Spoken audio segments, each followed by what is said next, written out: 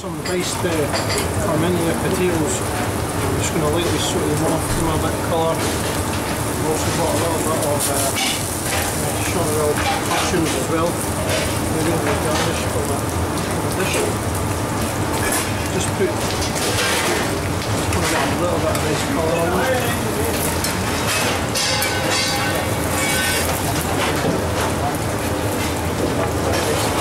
In this pan, I'm going to put the turbot. Just obviously need two pieces because you're going to have something completely different.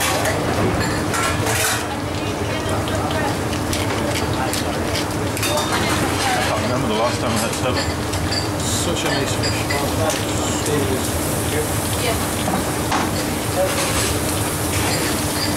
So do you get someone foraging for the chanterelle, or do you buy it in from? I think our veg supplier actually does a lot of foraging. He does forage with classes as well, you know, where he takes people out.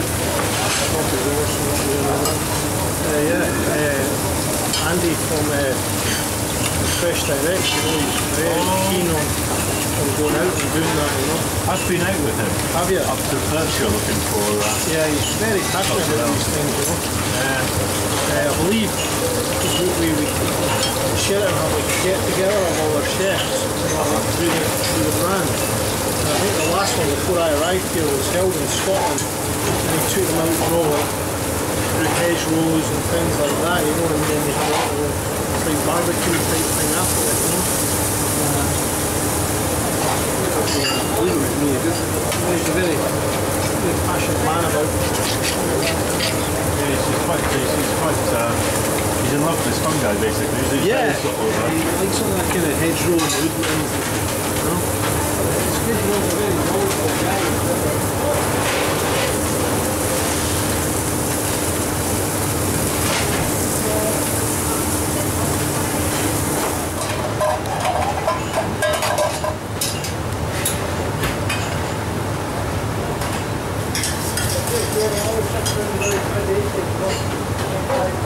This asparagus is grown out by Turbot. Okay. Guys, just tried to grow some asparagus. He's been trying for a few years, but this year he's actually managed to achieve. It's like 2-3 years to bed in, I think, doesn't it? How long on this steak after this coffee? Is it a very international brigade you've got there? Yeah, it's all over, you know. That's one of the good parts about Edinburgh, you know, is that people come from all over to stay in the city, you know. People from England, Italians, Maltese, German, Welsh.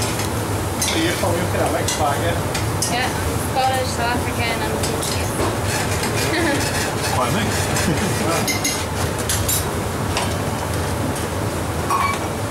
But it's good as well because they bring different ideas and different things, you know. Working along country house hotels. Craig, I'm going to ask you sort of to describe your own style of cooking, or the style which you serve here at the Sheraton. How would you describe it? What would you call it? The style at Sheraton is classically British, you know. It's contemporary British. You know, my own style. I've had quite a rounded upbringing, you know.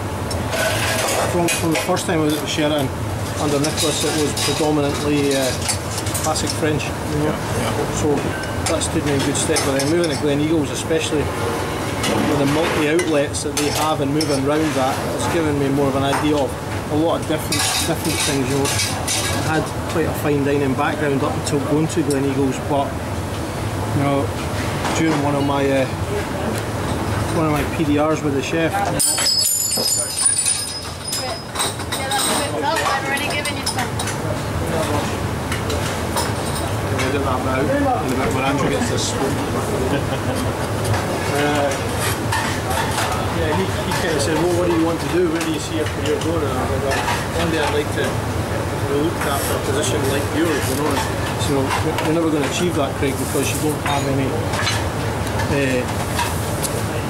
informal dining, you know. So I went down and I worked in the clubhouse and things like that, you know. So I learnt how learned how to cook burgers, but you know, I did burgers and things like that, you know, so that, you know, when the time arose, I would have, you know, a chance to do that. So it's about having a sort of rounded experience. Background, yeah. You know, and this is, I think, sometimes also in the industry there's just too much, you know, too many people want to come up too fast, you know. Yeah.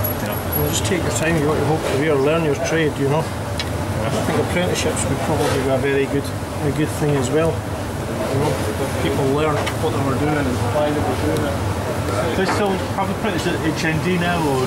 HND, you know, I think Telford was a very good college for me, you know, because they did a professional culinary arts, which was just pure cooking. You know, people, you know, you learn. You went to good hotels, top hotels that were doing right things, you know. You learn the trade properly.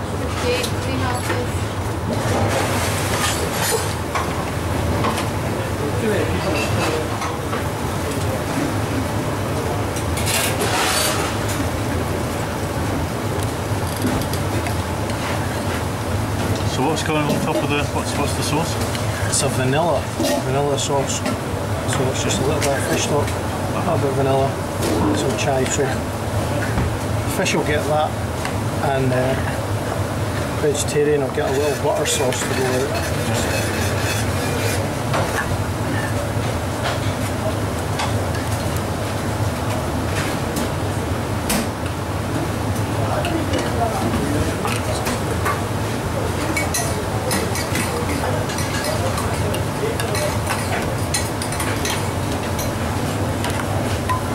A little bit of samphire, potatoes, mushrooms.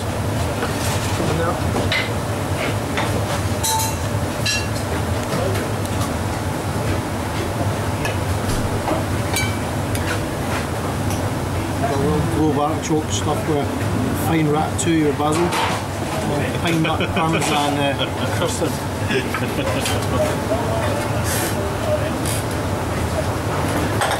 It's not often you see a veggie smile in the kitchen, is it?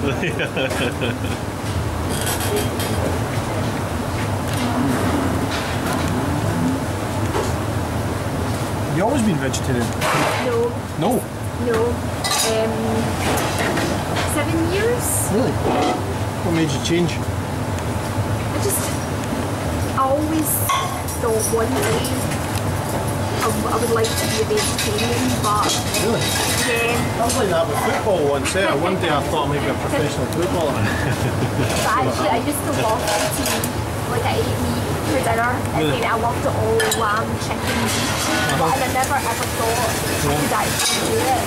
And then it was New Year, and I thought that I would just try it for a month, like really not expecting to stick it. And surprisingly, it was easier than I thought, and I managed to do it. I thought, I'll just carry on and see how long it can go. Take on for the spot. 7 years later. Yeah. Was it sort of ethical reasons, or? Yeah. Do you not miss having like a bacon sandwich? I actually don't, and I really thought I would, which is why I couldn't put it off for ages. It's a little fennel crisp, so it's just dehydrated fennel, shaved on a mandolin, and then Do you have a dehydrator thing and just put it in the oven and leave the door open? you could do both. We have one, but I do both.